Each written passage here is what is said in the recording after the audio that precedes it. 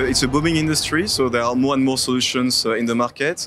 If we look at the parametric insurance space, initially most covers were more around earthquake or cyclone, and today in the USA, in Europe, in Asia, there are more and more products to be able to cover floods, for instance, bushfires in Australia. It could be, of course, cyclones and quakes in APAC, but also hailstorms. This is something that is becoming more and more popular through an insurance, parametric insurance format.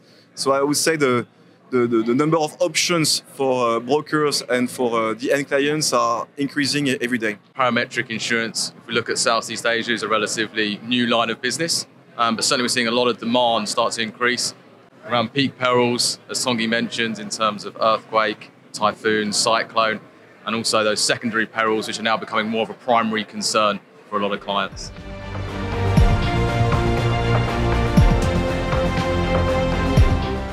I think when people think about parametric insurance, they have, of course, affordability in mind. So we're able to get rid of the loss adjustment fees. It could be quite significant, sometimes 4, 5, 10% of the premium.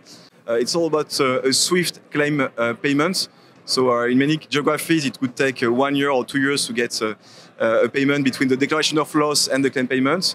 In our case, it's more a few working days, so it's a big improvement. Transparency is also a big topic.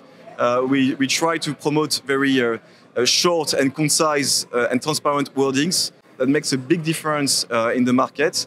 And I think most of our products are also bespoke. It is something that sets us apart compared to the more traditional products. And I suppose the other big issue with it, especially with the clients here and the insureds here, are about sustainability of pricing and the capacity within the region. So, you know, the fact that we can offer these products for a longer term, and you know, everything else is stable around that, it eliminates the volatility and this uncertainty faced by the usual insurance cycle that is usually with the traditional markets as well.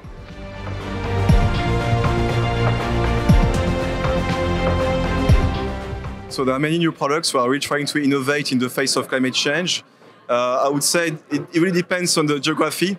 So in the USA, for example, we are pushing a tornado product. It's very successful, so it should be a blockbuster in 2023. In Europe, for example, we are pushing a low river height product. There was a major drought in Europe, so for hydropower facilities or also for transportation on some key rivers, it makes a big difference.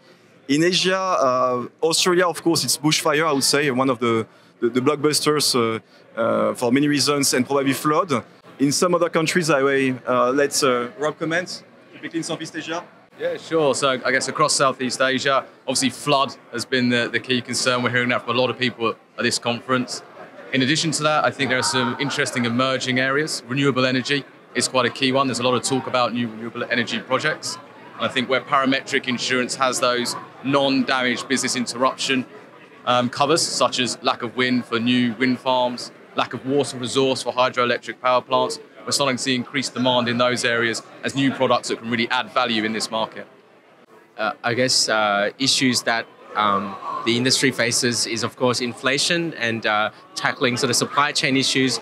And that's where the non-damage business interruption products that we offer, it offers a nice solution to cover those that couldn't be covered otherwise by the traditional products. For example, in the construction industry where people just face delays and supply chain issues and, of course, inflation in input prices. And that's where we can plug in that gap where I suppose the demand is there as well.